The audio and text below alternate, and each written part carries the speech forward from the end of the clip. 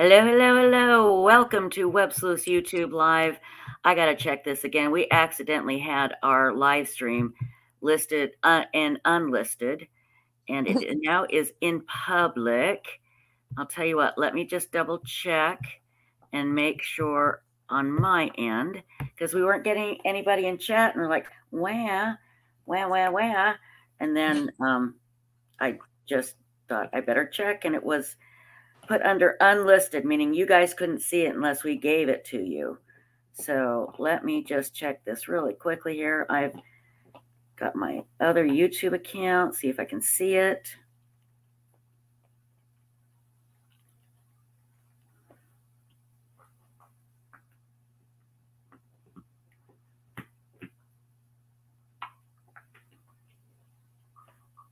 Okay, there we go.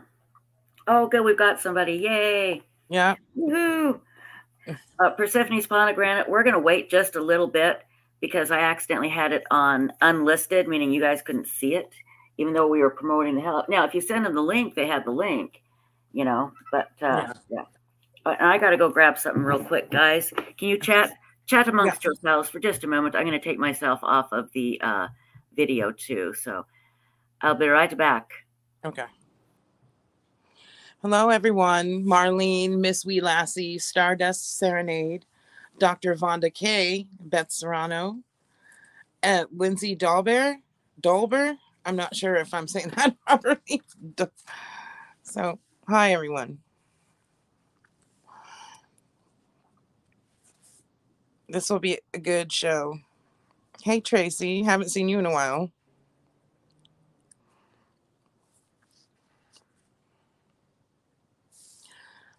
The doctor's back in the house. Persephone. Yeah, we all need that sometimes, I think. I needed one today, so I told my husband, just take me shopping for a while so I can just get out of the house and not think about anything else. And that's what I did.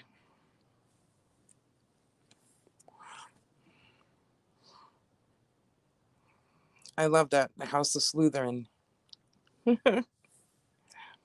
I have been rewatching all the Harry Potter movies again. So yes, I'm 49 and I'm obsessed with Harry Potter and I don't care. So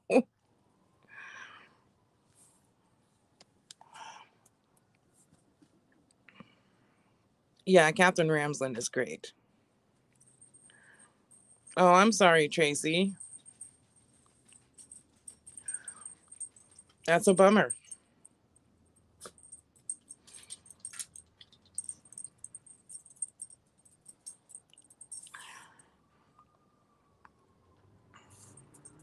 Yeah, me too, Amber. I am rewatching movies and I'm listening. I read all the books to my kids years ago, but at night to help me sleep, I've got all the books on Audible. And so right now I'm made it to Order of the Phoenix. So I listen to the books at night when I lay down to go to sleep. So, and it really helps me sleep. Hi, the Thoris. I'm so sorry, Tracy. That's awful.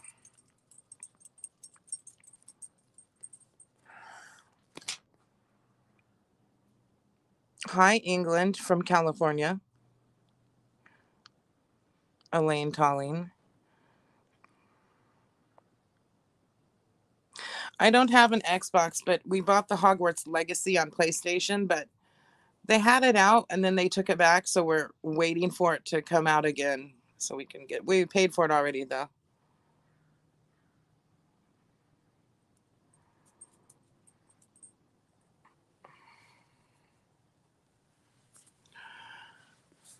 No, Tracy, just enjoy. You're not a downer.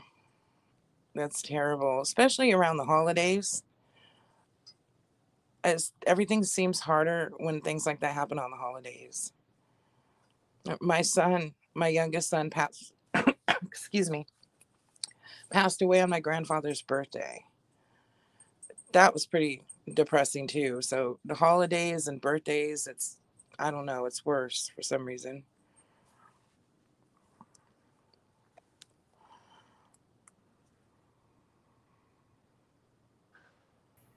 All right, is the gang all here? Almost. Yeah. Good, good. I don't know Sorry if I about said that. that right. Yeah, sorry My about that. Oh, go Wait, ahead. I need to correct something. I think I said it in reverse. My grandfather. Wait, What the my hell's going on? grandfather passed away on my son's birthday. I think I said it in reverse. Oh, that's So I scary. had to correct that real quick. Yes, Sorry. please correct that quickly. Sorry, Oh and I yeah. don't want that. And I even not forgot, but been putting on my makeup here. But hey, here's the deal. We interviewed Dr. Katherine Ramsland. Now, her credentials are phenomenal. In fact, hold on. I can't even begin to read them all to you. She's a criminologist. She's a professor. She's written a million books, but the one that everybody knows is the BTK killer. She spent a lot of time with him, with Dennis Rader, and she does talk about that actually quite a bit toward the end. But she is such a professional and is such a classy, smart woman. And you can see in the beginning, I'm absolutely terrified. Really, I'm afraid that she's going to kick me out of class, call my parents, and fail me. That's how the interview starts. But anyway, and that's all on me because I was so. She's not intimidating at all. She's very kind and sweet and polite, but I was very intimidated just because of her knowledge and her ability to uh, put things together. Now, the other thing she is known for is when Brian Kohlberger was arrested, the guy that did the Idaho crime. A lot of people thought that for some reason Brian was her student, and I can't remember how that got going. Do you know, Insightful One? He was in Pennsylvania. When she was and teaching? Yeah. Okay, and I don't know. Again, somehow somebody connected that was Brian's teacher. And all she has said is she is not commenting on Brian Kohlberger. And so we didn't even bring it up or anything. So that's why. And I'm sure if I would have brought it up, she would have failed me and called my parents. So I wasn't about to do that. But not anybody, everybody, I am so glad you're here. This interview is about, let me check here. Whoop, whoop, whoops, wrong one. No, stop. Where'd it go? Hold on. Okay.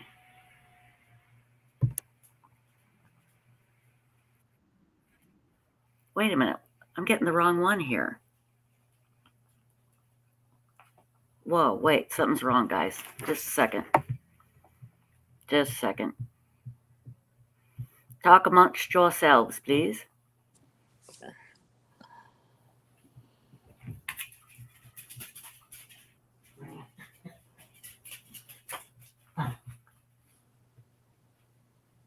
Okay, I'm here. We're here. Okay. Okay, I'm going to remove me for a minute because I have to do some technical stuff here and see what's going on, and I'll be right back, okay? All right.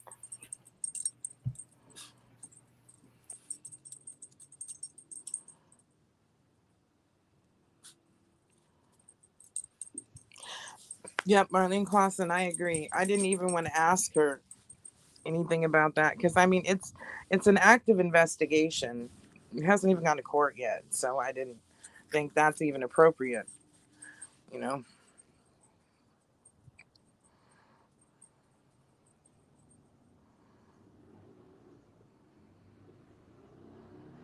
I love Trisha and technical stuff.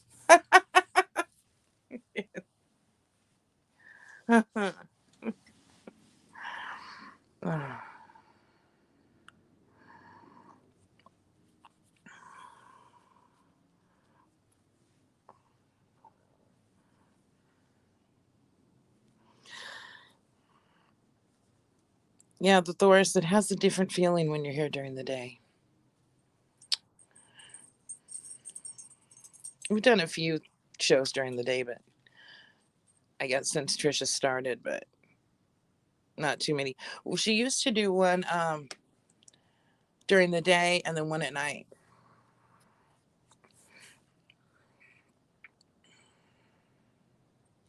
The frogs are good. They're quiet right now. They get noisy at nighttime. And yes, I'm sitting in my backyard at the patio table, and the pond's 5 feet away from me, and that's where they all live. So. Okay, everybody, we are good to go. The interview is about 54 minutes long, and then we'll come back and have a little chit chat after. Okay, so I'm going to remove us from the screen, Insightful One, and we'll be putting up your comments while you're listening. Okay, so let me get the share button here. That's not it. I know, baby. I know. We're going to let you out in a minute.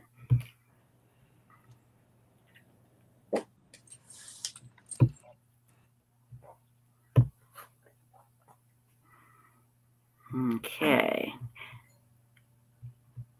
Hold on. There's one quick thing.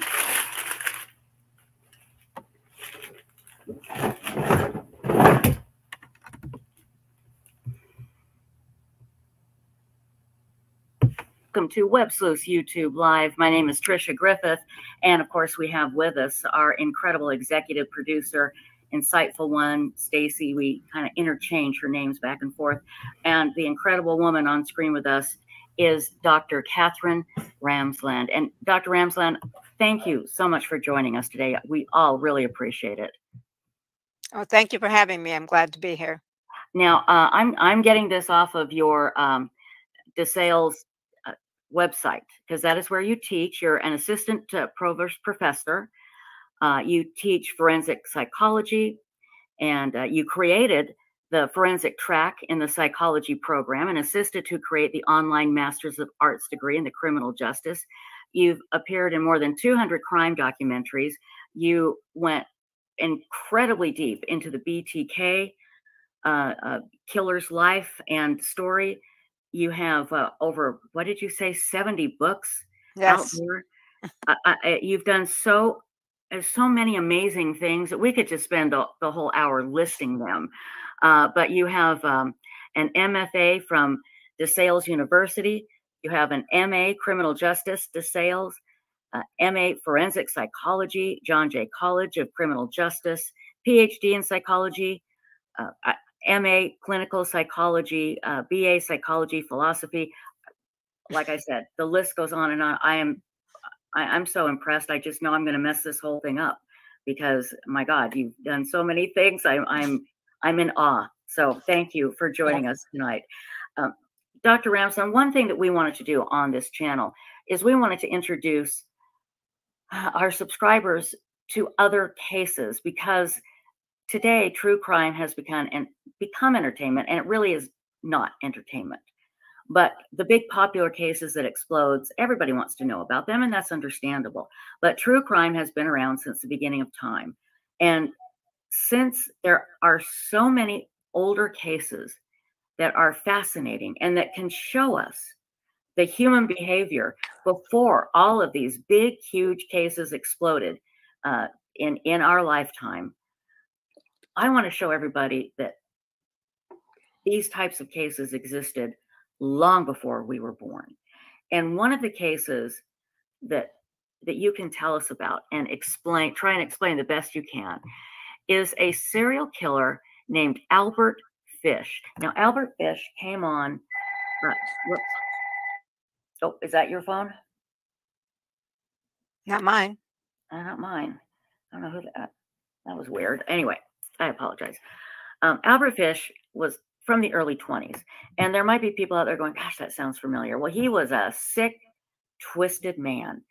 And he would kill children and then cannibalize them. But that's just too simple of a way to describe it. So, Dr. Ramsland, can you describe to us Albert Fish and who he was and what he did? Well, Albert Fish was a very complicated person, probably what we would call ambulatory schizophrenic these days, in that he was psychotic but passively functional. So that, even though he was hospitalized a few times, he was always let go as somebody who could, he had 6 kids to support. He barely supported them, but he did.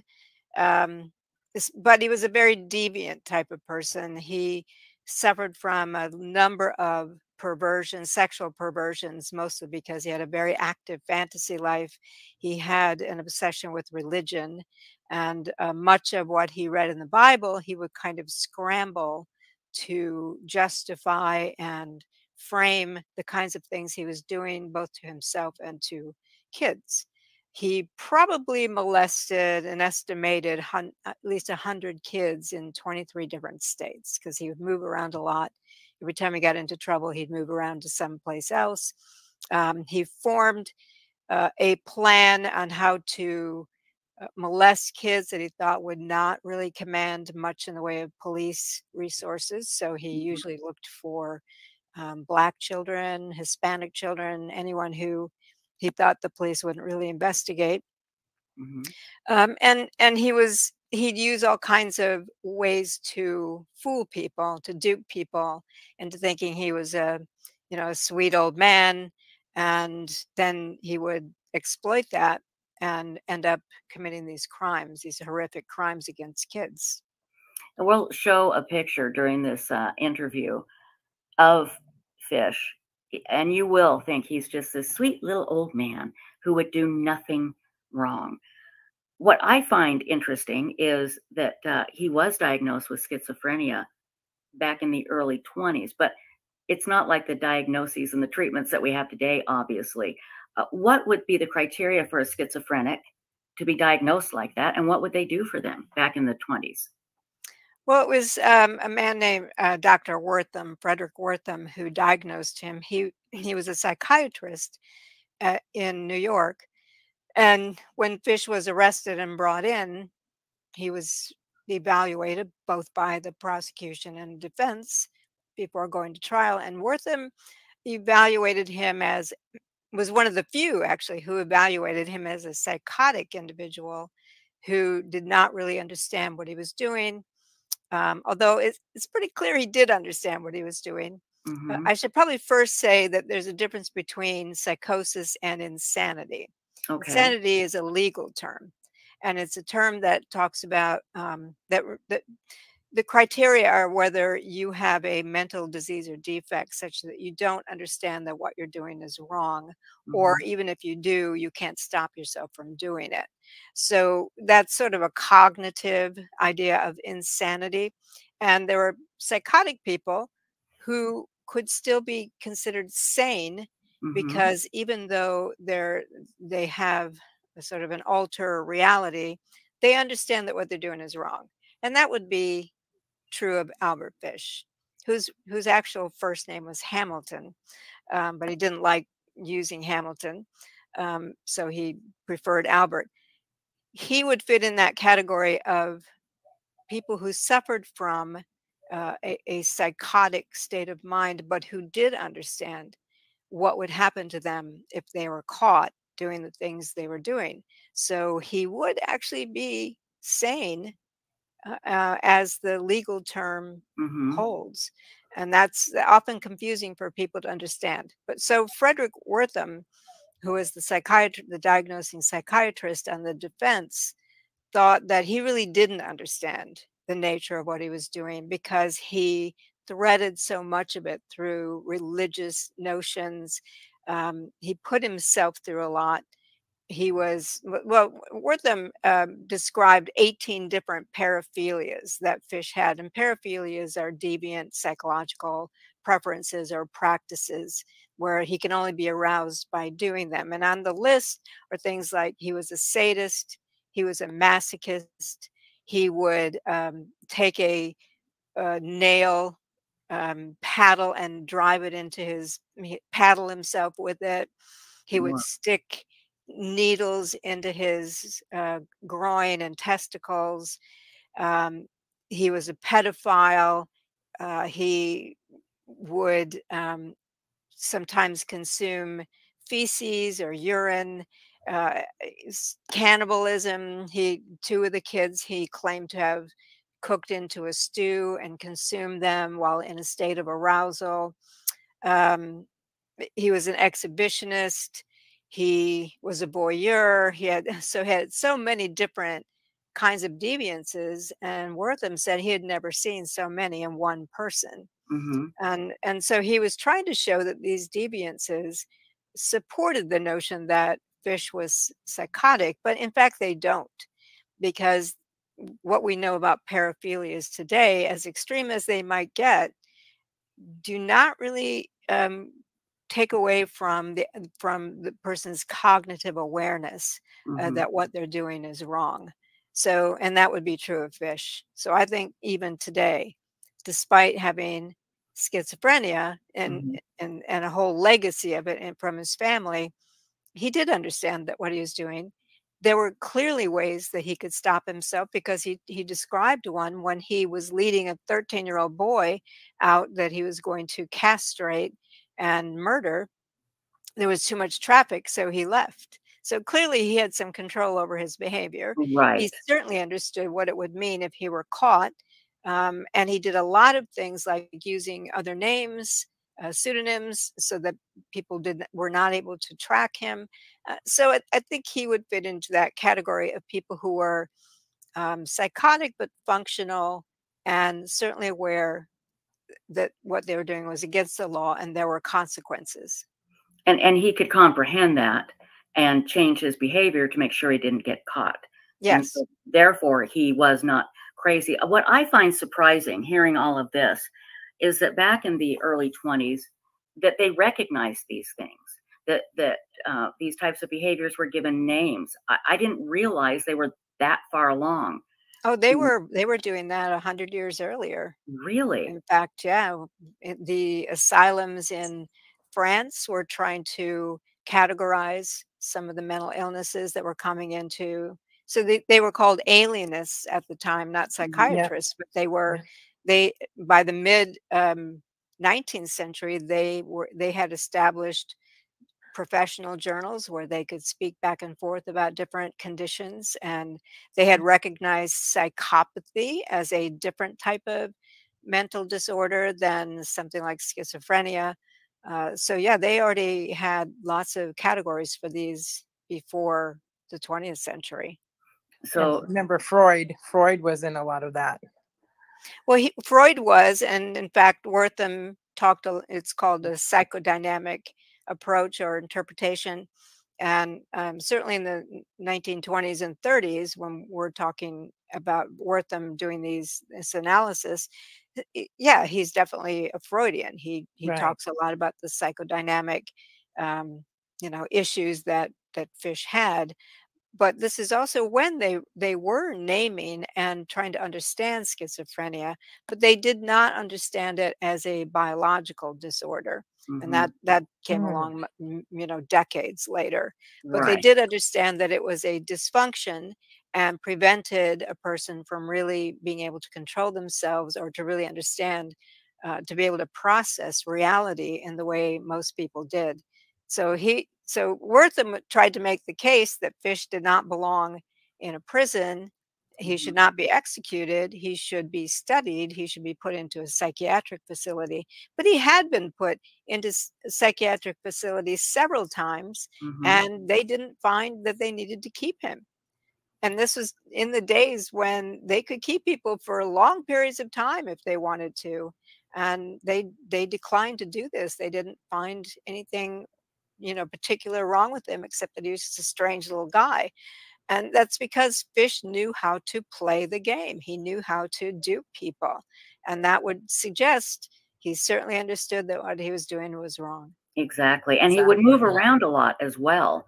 He And moved that would around make it all the time. incredibly difficult for the police to track him. I mean, they obviously back in the early 20s. But let's go back to the beginning, because Albert Fish, if I understand correctly, was not born this way. Were they able to go back and examine his childhood to understand why he became all of these things and had all these deviant behaviors? Well, it wouldn't be possible to say he wasn't born this way without doing some kind of brain scan, which we Hmm. don't have any way to do at this point. So it's not possible to say he didn't have any kind of predisposition, inborn uh, traits. But we do know that when his father was out of the home, and his mother put him into an orphanage. He got aroused when he saw, I guess, I don't know, it was a nun maybe, spanking boys, and she'd spank them on their bare bottom, and he got aroused when she'd spank him on his bare bottom. So this is the beginning of what we call a fetish, where an arousal mechanism is paired with a environmental stimulus, and that becomes one of the things that he is completely fascinated with and even obsessed by, is buttocks. That's what he wanted whenever he was with children, is he wanted to cut off the meaty parts of their backsides and cut them up and cook them into a stew. And that all probably came from those early experiences in the orphanage with the spankings, and him watching other boys getting disciplined, and him finding it not scary but arousing. So different people process things in different ways, and some people would be indifferent, some people would just avoid the punishment, some people, like Fish, found it arousing, some people would find it frightening. In his case, it became the hallmark of his fantasy life as he started becoming entering into puberty, becoming a young man. But he still held it pretty much in abeyance in terms of his fantasy life. He got married. He had 6 children with this particular woman. That marriage lasted almost 2 decades, and he wasn't doing any of these things all during that time. It was only after she betrayed him and ran off with a lover, and also sold all the furniture, and left him with the kids, that he decided, what have I been holding back for? Why have I been such a good person when I really want to act out in these things? So it was really pretty late in life that he started abusing kids and looking for ways to murder them. And he also did, like, if he were around today, he'd be using the internet, probably going to all kinds of porn sites and trying to communicate with people, because he would write these scatological letters.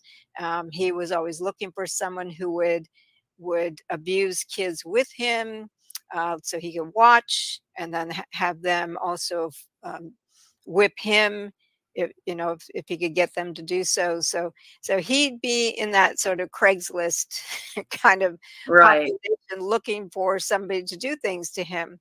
But he was an interesting mix of sadism and masochism. He really loved pain. He loved inflicting it and watching other people scream and writhe around, but he also really loved having it done to him. And he would find all kinds of things to do to himself, like he would light cotton balls that were soaked in alcohol and stuff them into his rectum. Yeah, he put these needles into his groin and into his testicles. He would put the stem of a rose into his urethra, and he would look at himself for hours in the mirror, and then he would eat the petals of the rose. So we know that he's a pretty deviant guy. He's very bizarre. One thing he always wanted to do and just could never get past the pain, was to stick needles underneath his fingernails. And he never could quite do that. But he wanted to. That was his big ambition, was to be able to really put himself through some horrible pain. So between being a masochist and a sadist, pain was what he lived for. And in some cases, he would see that as sacrificial, as a way to, because he was always thinking about religion. So he thought of himself as Christ. He thought of himself as a devil, as Abraham from the Bible. He thought he needed to sacrifice virginal kids in order to have some redemption, and sometimes he thought of it as saving them from something that might happen to them later. He had so many different justifications, and he always blamed his faithless wife for getting him started down the path, because he said if he had stayed married and she'd stayed with him, he probably would have never done any of these things. Oh, of course, yes. He would have been just a pillar of society, I'm sure. Well, it wouldn't have been that, but he said he would have just kept it as a fantasy, and that isn't necessarily wrong, Right. Mhm. because we do have a number of killers who've had very detailed fantasy lives, who did keep it to themselves, and then suddenly there was an opportunity and they acted out and then found that they liked it and wanted to continue. But had they never had that opportunity, they might never have acted it out. And we don't know how many people in fact do have such fantasy lives who never have acted it out. Well, So we sure. can't you can't really say that Fish would never have done that. I think it's possible if he'd stayed married, he might have kept it in, because he did for a number of years. I think he was something like 28 when he got married, Mhm. and so it's got to be into his 40s before he really started acting out like this. Now, you said he had 6 kids, correct? Right. Has there been any follow-up with his children to see how they've turned out? Anything written about them? Yeah, they were quite surprised about all the things he was accused of because they said he never did anything to them.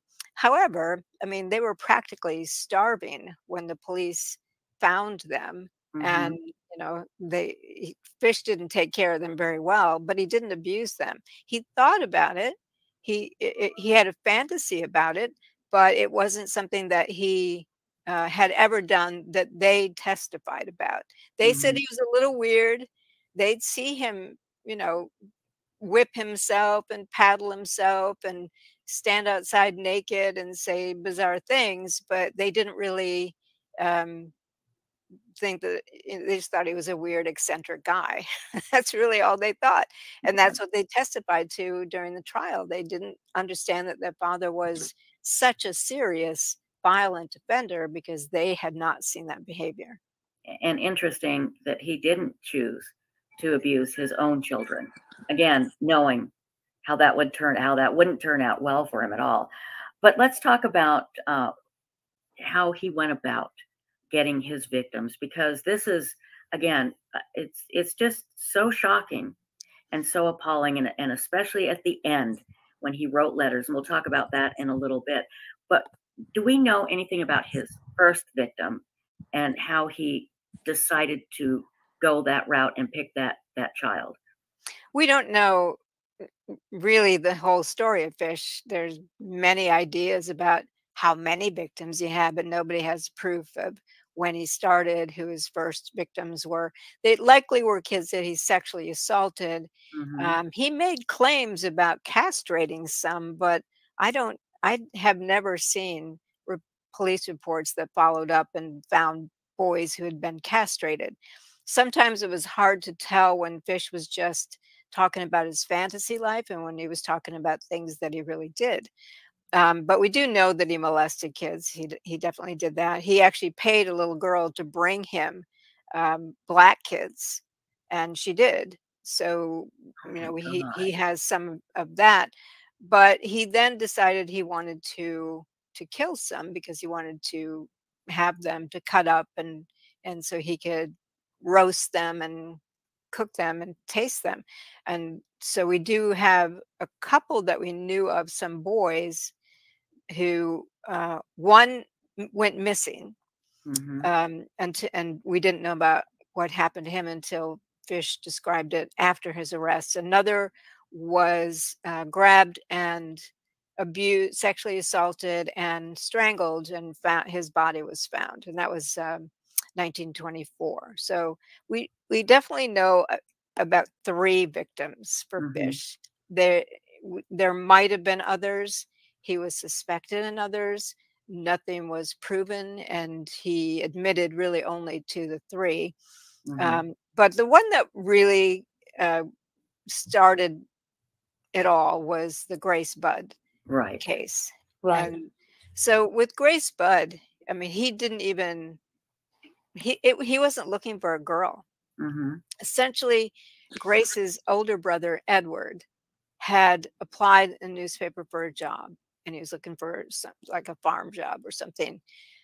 And this is in 1928, and Fish answered the ad and came to the family, introduced himself, said he was a farmer, He had kids, and he wanted, a young, a strapping young guy to help with all of this, and Mhm. he was going to pay a very good wage, and so he said he would come back, and they could make all the arrangements. And so then when he came back the next time, he had already decided that Edward was bigger than he wanted. Look, he was 18. He was just not exactly what Fish was looking for. But Fish Mhm. did come back and visit the family. He sent a telegram ahead to say he was on his way, and he brought potted cheese and strawberries with him as gifts.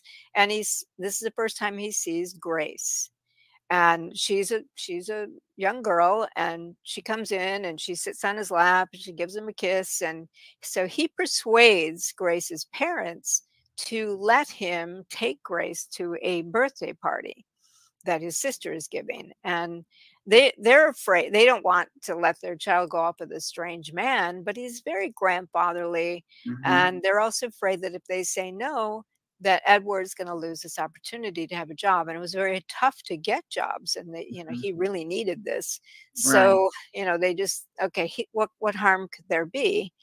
And then, of course, Grace disappears. They get the police involved. The address that Fish gave was fake. They couldn't find not only his home address, but the address he said he was taking Grace to. So he had fabricated everything. He had Mhm. passed himself off as a Frank Howard. They couldn't find any records on this man. And he'd even taken the copy of the telegram with him. He'd picked it up and removed it. However, the original was still at the telegraph office. So they at least had his handwriting sample, Mhm. but that didn't really help with very much at the time. And they really had no idea where he went. He had taken Grace on a train. He had hidden the what he called the implements of hell. He had a knife, a cleaver, and a saw that he had wrapped up in a burlap bag, and he had hidden them on his way to see the buds. And then he picked them up as he was taking Grace, and he knew where he was going because he used to live in this area, and Mhm. he knew that there was an abandoned house in this particular area. It was in the Bronx, and it was called Wisteria Cottage. So he knew that that's where he was going to take her, where they would be uninterrupted. She thought she was going to the birthday party. In fact, when they got off the train, he had forgotten the bag of tools, and she said, "Oh, wait!" And she ran back and got Oh, no. his Oh, bag and brought no. the very tools he was going to use on her. Oh my Um, gosh. so he took her to the cottage. He let her play outside while he undressed, and then called her in. And then she saw that he was naked. He had a whole idea of what was going to happen, but she fought uh, Mhm. just so surprisingly. He thought she was a frail little girl, but she scratched and bit and kicked him. And so what he had in mind, he ended up not doing. Instead, he Mhm. just strangled her, and then beheaded her, cut her body in half, and started and took pieces off that he then took home to make into a stew with God. carrots and Oh. onions and whatnot, and later claimed that he had eaten this over the course of 9 days in a sexually aroused state. And then he had gone back to Wisteria Cottage. Nobody had been there to get rid of the decomposing body parts that were left behind. He threw them behind a stone wall, and nobody did find them at all. Threw the implements that he'd used in her back there on the stone wall, and then he walked away. And My nobody could find this Frank Howard that Fish had passed uh, himself off as for 6 years. But the investigator, mhm. his name was William F. King. He was in charge of the Missing Persons Bureau, and he chased down every lead. And there were multiple leads and many twists in this case. But he used a radio announcer, Walter Winchell, and he Mhm. would feed him information because he was sure this offender was somewhere around and might be listening to the radio. And so he would would feed information to make it sound like they were closing in. They had evidence. They knew who they were looking for. And at one point, after one of these radio shows, the Buds received a letter from the person who took their daughter. Horrific And letter. it was a terrible letter. It was probably based largely in Fish's fantasy. Mhm. We have no. I doubt that there was any such country that he was talking about where they cannibalized every kid under the age of 12. I don't Because think they were that. starving. Yeah, it's a crazy Right. letter, and we'll post a Crazy link to letter. the letter so you can read it and see. It's just really awful. Yeah. Yeah, it was a terrible. It was shows the sadistic side of him, as he Mhm. wanted Grace's mother to experience this, but what he didn't know, she couldn't read. Ah. So Edward read the letter and took it right to the police, right to Mhm. King. And so King was able to use this letter because it had been written on a particular type of stationery that had belonged to a benevolent organization. Mhm. So he went to this organization, and it matched the handwriting of the telegram that he still had. And Mhm. this is 1934, so it's 6 years and a few months later. So it matches. He thinks he's pretty close to the guy, but he can't find anyone at this benevolent organization whose handwriting matches. But then he finds a guy who admitted to taking some of the stationery, and he had been at a particular boarding house and had Move left me. the stationery there. So Mhm. then they looked in the register to see who had been in this particular place afterward. They didn't find anything, but then the guy remembered, oh, there was another boarding house, and that's where they found in the registry handwriting of Albert Fish. Whoa. So it wasn't Frank Howard, but it Albert matched. Fish. It was pretty close to the handwriting in the letter and in um, the telegram. Mhm. So they talked to the landlady, and she said, well, he's already gone, but he does come back because his son sends him checks regularly, and he had told me that there's one more coming, so he will be back to get that. So King then sat on this and put surveillance on the boarding house, and told the post office what letter he wanted to be notified about. The letter finally arrived, but Fish didn't arrive. And so King thought, oh, he's gotten word of what we're doing, Mhm. so he's Right. not going to show. And about a week later, he did show. Oh my And gosh. so the landlady notified King, and he Mhm. came and arrested Fish and brought him in for interrogation. And so that was how he was caught. And at that point, then he was evaluated by multiple psychiatrists.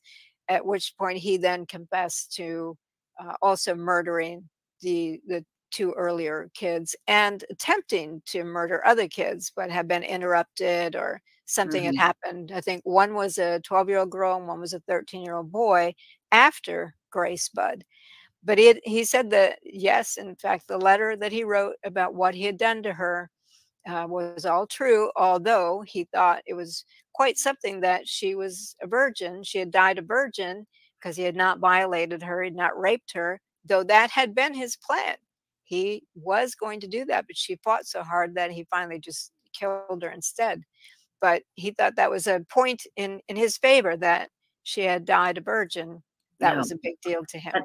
and how old was she again? I think she was 10 or 11? yeah, I Yeah. think yeah, She's probably 11. I can't. And so we know for sure, or we shouldn't say for sure, but that of 4 kids that he killed, and he claimed to kill a much longer list, right? I only know of 3 that he claimed 3? to kill. Okay, 3. Hmm. But didn't he claim to kill a bunch of other kids too? There's one called Billy Gaffney that was the missing boy that he Mhm. said he had made into stew. 4 There years was old. He was Yeah, and there 4? was another one, Francis. I remember the first name was Francis. I can't think of the last name. McDonald. Yeah, okay, in 1924. I'm not sure who the 4th person is, though. Mhm. No, I could be wrong. I only know 3. Yeah. Okay. Well, I know of 3, and I know that and he admitted to attempted murder in a couple of others, but got interrupted, and they suspected him Mm-hmm. in anywhere from 5 to 15, but Right. were not able to tie him to it or get confessions to them. Yeah. So was he executed or did he die in prison? What happened to He him? went through a trial, Mhm. and yes, he was executed. And again, had anything like this case, because I would assume at the time that this did make the papers and across the nation. At this time, do you know if there had been anything like this that had been made public before Albert Fish? Um, well, I mean, there had been big cases before Hmm. Fish, certainly that had caught in But like yellow a serial killer case like Yeah, this. yeah. Yellow Yeah. journalism had risen Yeah. up in the 19th century based on Mhm. serial killer cases. So But did certainly they didn't call them serial killers though, did no, they? they didn't call Fish a serial killer. Right. Did They they weren't have any using the term serial killer until the 1980s, 70s and 80s, 70s? really. Yeah. So what did they call him? Just a murder, child killer, just Yeah, uh, probably. They just they call it. I mean, first of all, when they caught him, they only knew about Gray Spud. hmm. So he wasn't it was only when he gave his confessions and he wrote some things up for the newspapers that they realized he was a they called them multicide at the time. So Hmm. anything more than one was multicide. But they didn't really have categories for killers back Back then. then, right. And he definitely was not a first for serial murder, Hmm. nor the worst. Actually, I don't think. Yeah, There I was just wondering if he was the first that got a lot of attention for killing multiple children. I mean, I don't know. I have No. no idea. H.H. Holmes, Yeah. definitely. He killed And 3 children too, and yeah. that was covered around the country because the detective who was looking for those missing kids was on a journey, and Hmm. newspapers, one after another, in every town that he went in were covering it like it was some kind of, cool, here's where he is today, here's where is he going next, who's he going to Yeah. find, how's he going to do it. That I mean, that Hmm. was a very big deal back in the 1890s. Right. And So, there's a lot of cases like that in the Victorian era. Yes. And there's so many, Trish, I could send you. oh Yeah. no, I believe it. I believe There's a it. lot. The one I'm just most familiar Even with. Belle Gunness, who was caught in 1908, That's the woman, had right?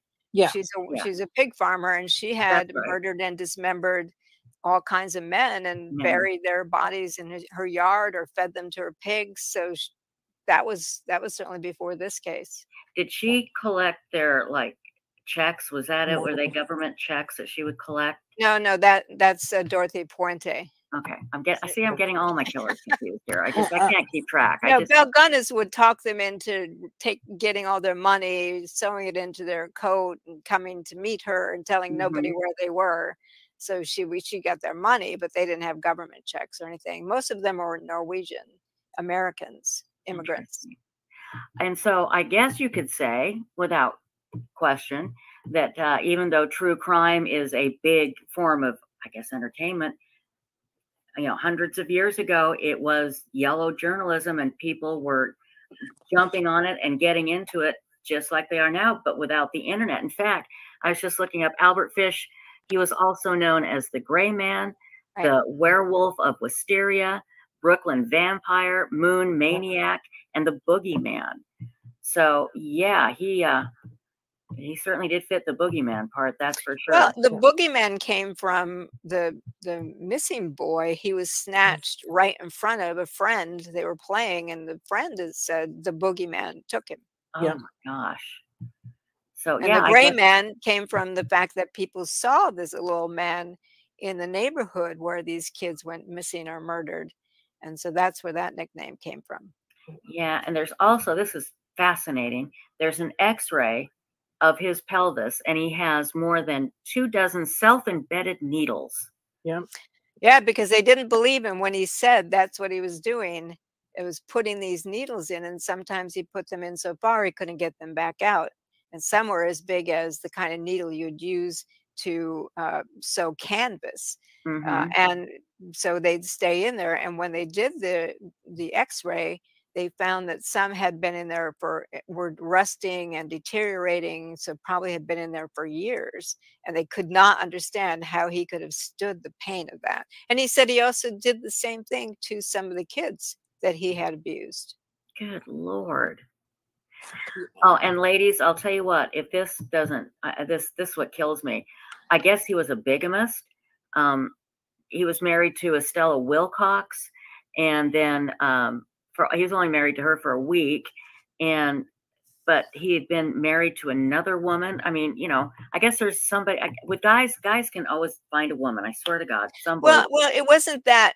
I mean, he did not divorce his first wife, who ran off with another man, Right. and they had been married almost 20 years. He just didn't divorce them, but he said he had married these other 3 women. They weren't all at the same time. 2 of them denied that they had ever married him.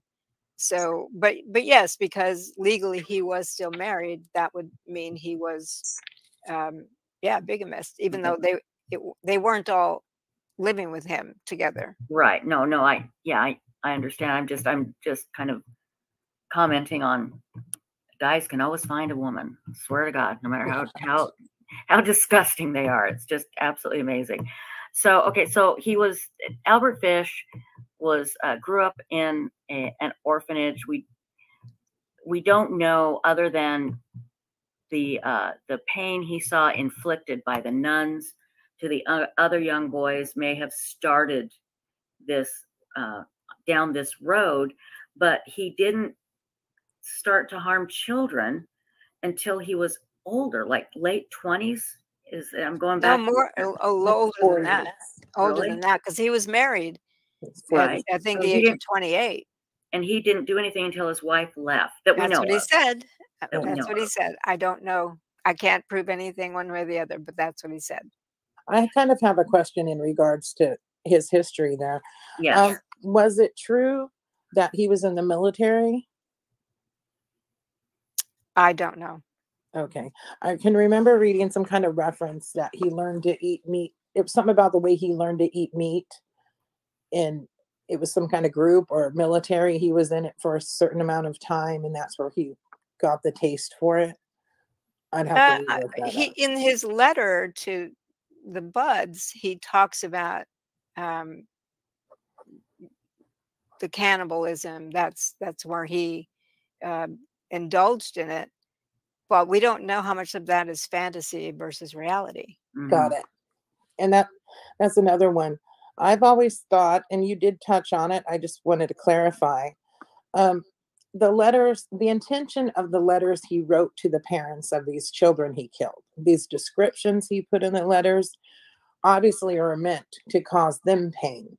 So was that him being sadistic, causing them pain, and he receives pleasure from that?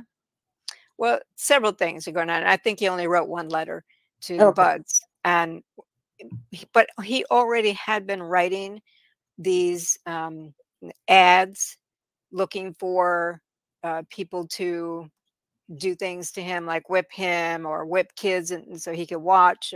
So he already had been writing these kind of sexually graphic letters and ads.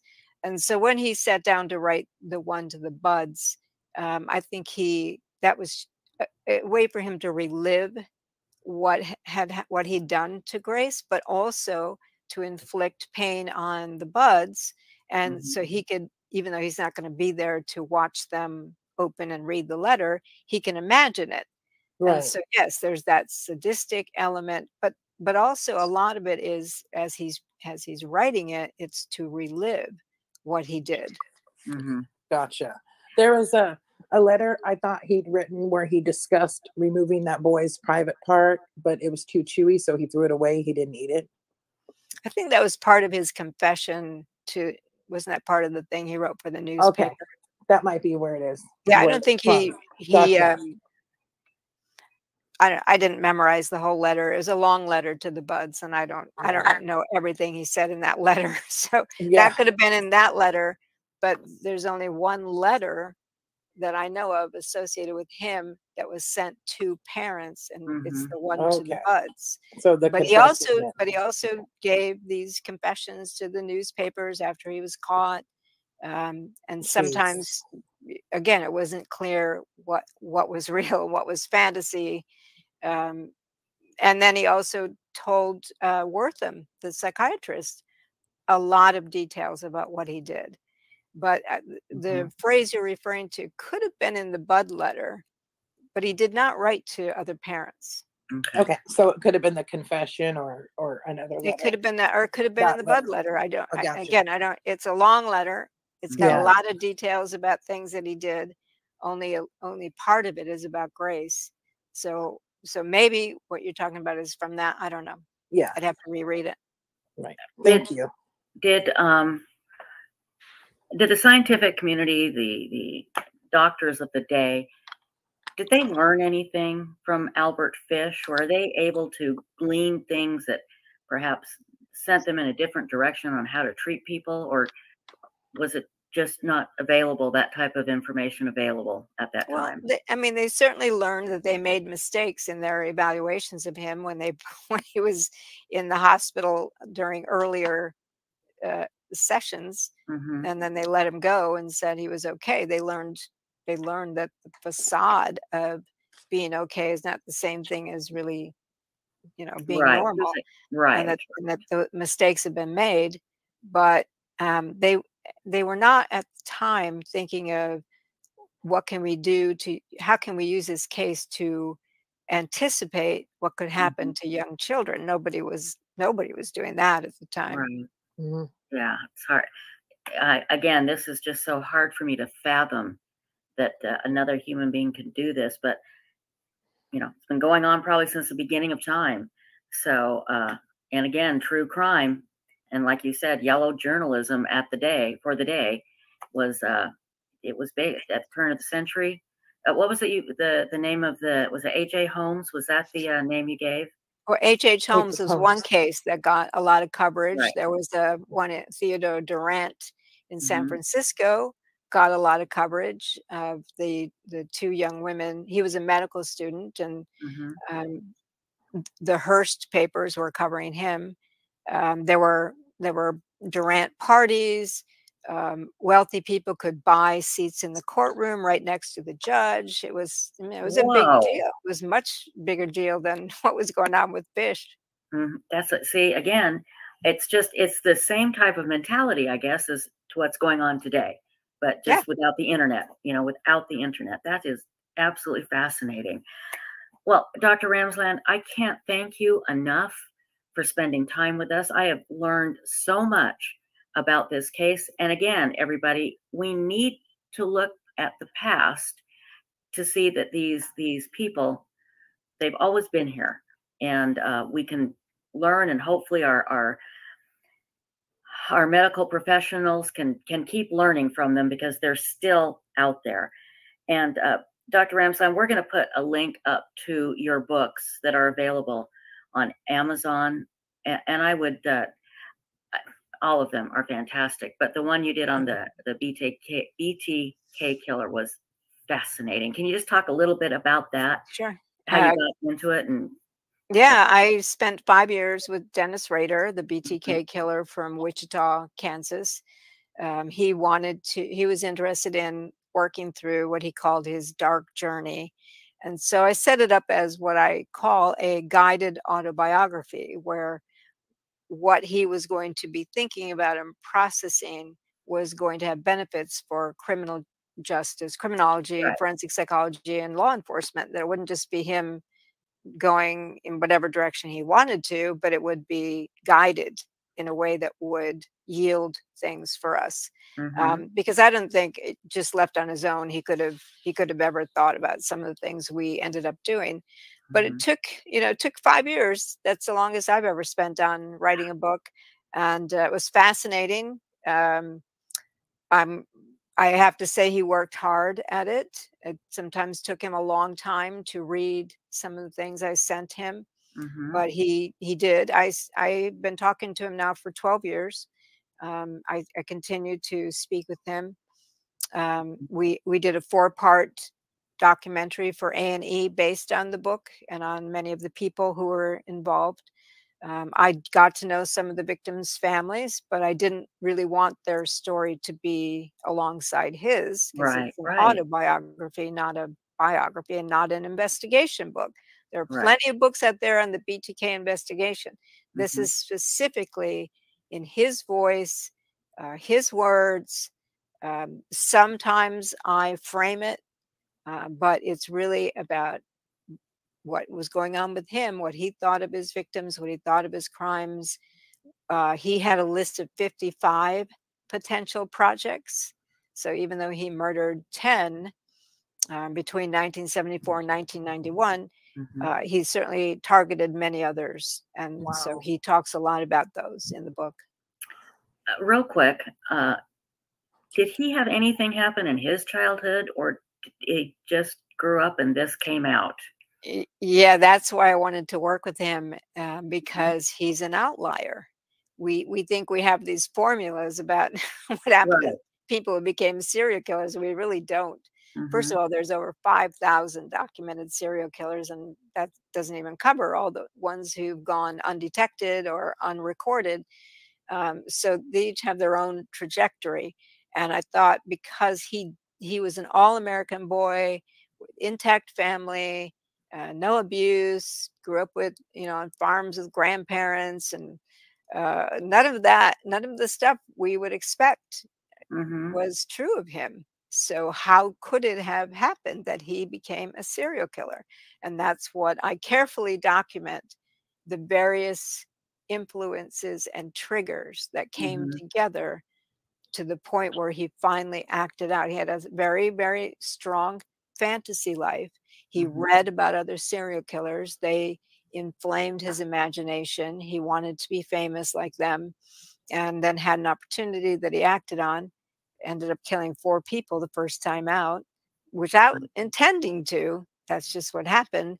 And when he got away with it, he knew he wanted to keep doing this. So how did he get to that point, is what's carefully documented to show the trajectory Mhm, of his development, so that even a seemingly normal kid with the right influences or the wrong influences mhm. can become a serial killer. And same thing could be said for mass murderers and spree Right. killers.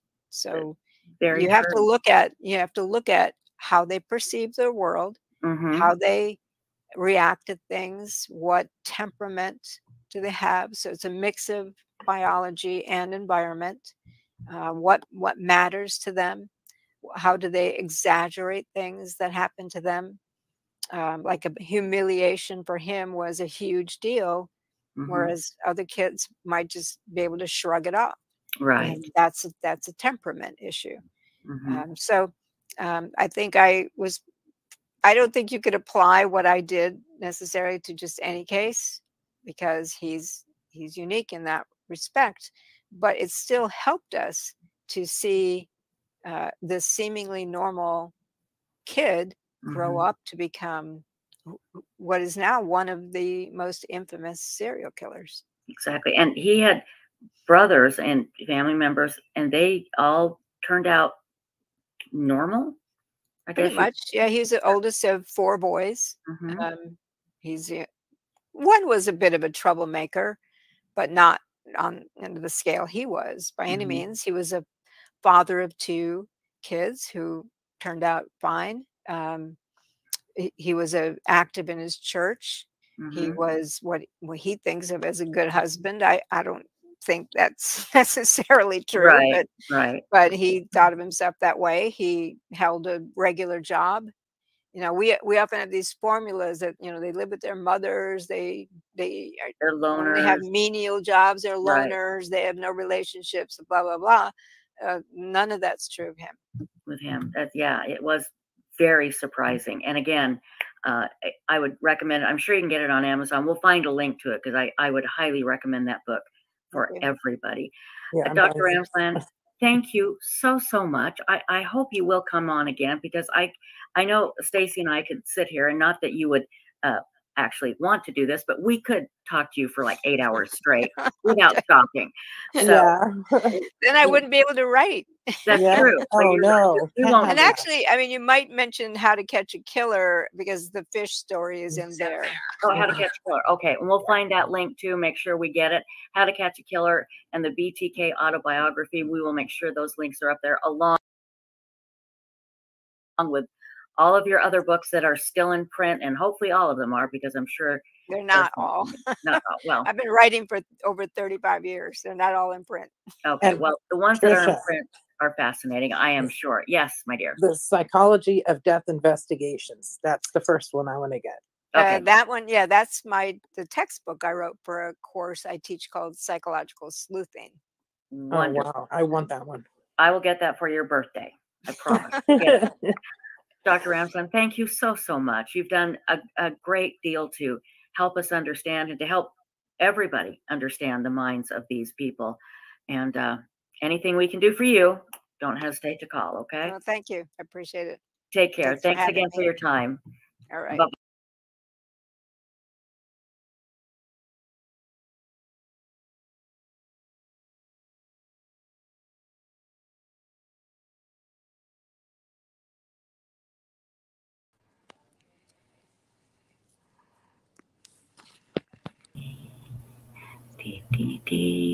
Oh, there we go. Hey, okay. We're back. We're back. Did you guys like that? Wasn't she great? Oh my gosh. She was fantastic. And I want to show you a picture.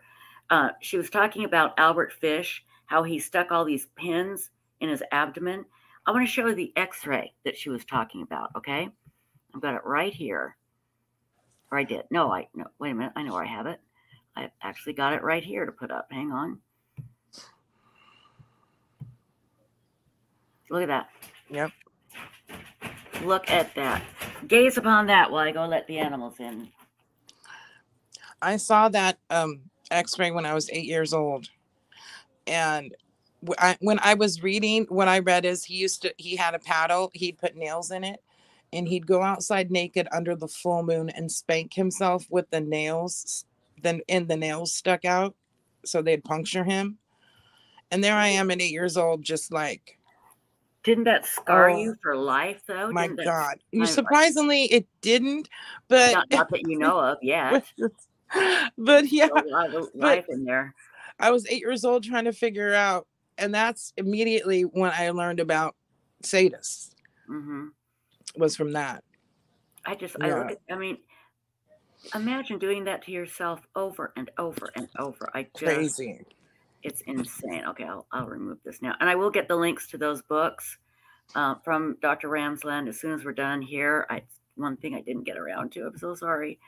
So let's see, where am I? I'm doing the brand. Yeah, there we go. And I can remember, I'm glad she said it, because I was pretty sure I read this when I was a kid too, was that when Fish and Grace were on the bus, that he'd left his box of implements there, and she had ran back and got him for him. And Dr. Ramsland confirmed my memory. Yep. She was a sweet little girl. And that is helpful. It made my heart stop when she said that. Yeah. It really did. It was awful.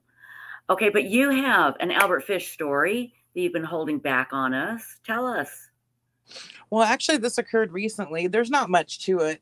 But as you can imagine, in my household, my kids were raised learning about crime, just like I was raised that way.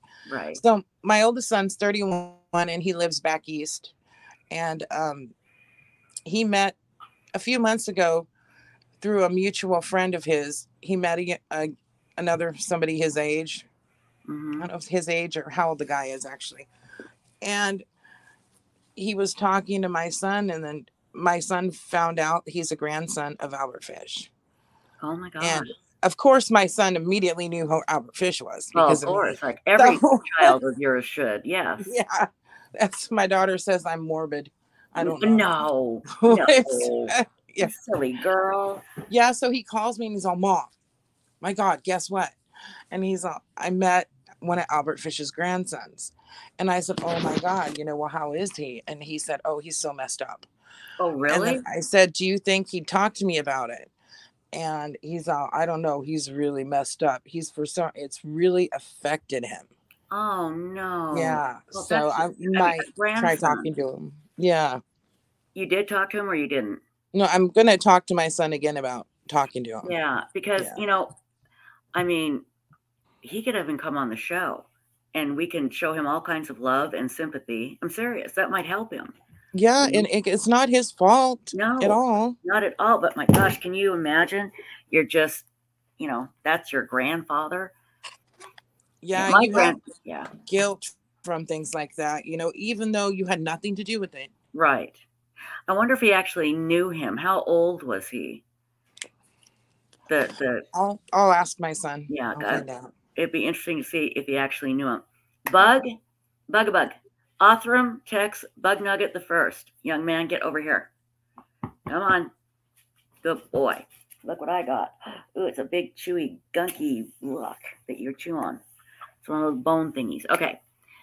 So anyway, yeah, you would think his grandson, it would have like stopped, but obviously, you can only imagine, especially if like when he was growing up if kids knew who his grandfather was, and especially if he knew him, if he met him as a little kid. I mean, yeah, I can see how that would mess you up. I absolutely can. Yeah, well, especially if you're somebody with a conscience, you feel Yeah, bad for things that aren't your responsibility. And he exactly. obviously, the fact that he feels bad, he's one step way ahead of Albert because he has feelings. Exactly. And like Tiger Lily 81 says, he needs to know he doesn't have to bear that shame. Absolutely. Yep. Absolutely. We'd love to have him on. Just to let him know that anybody in the real world would not ever think anything poorly of him. Right. God, Yeah. my relatives are nuts, man. They're just, go down the line, they get crazier and crazier. So, but hey, it's fun. It's fun coming from crazy. Look at me. How could anyone not want this, Oh, your Kibby, you're not going to have bad dreams. I promise. I promise. But speaking of tonight, don't forget Woo Woo Saturday night. The Thoris is coming on to to tell us first about the painting. Remember, she had that painting that she purchased from a antique store, like an antique in a mall type thing. And she brought it home. Too many weird things were happening. They found a human tooth in the frame of the painting. And so she took it back, and the guy didn't want it back. They took it to a medium, and the medium gave her some information. So she's going to come on tonight and talk about that. And then the Thoris and her husband make these really cool, like leather masks. Think of like, I think this design was actually made during the plague time. It would be the plague mask. The plague mask. And oh my gosh, it's some cool stuff. And then I've got a really cool picture of the latest fountain that I Hate Chocolate made as well. So we'll do that. It'll be like a little crafty thing after Woo Woo tonight. So get your ghost stories ready, your paranormal, whatever. We'll be here at 10:30 Eastern. Insightful One, I'll leave you with the last word. What's going on in your life? What do you want to say? No, I said put you right on the spot. Put you on the spot. I'm sorry. I'm really looking forward to tonight to hear about the Thoris's painting. Yeah, that's going to be really good. Really, really good. And thanks to everybody in chat. I appreciate you showing up. We had a special time here today, and we're going to do these things every once in a while, just kind of spring them on you. So, okay, see everybody tonight, 10:30 Eastern for Woo Woo Saturday night on Web Sleuths YouTube Live. Bye-bye. Bye.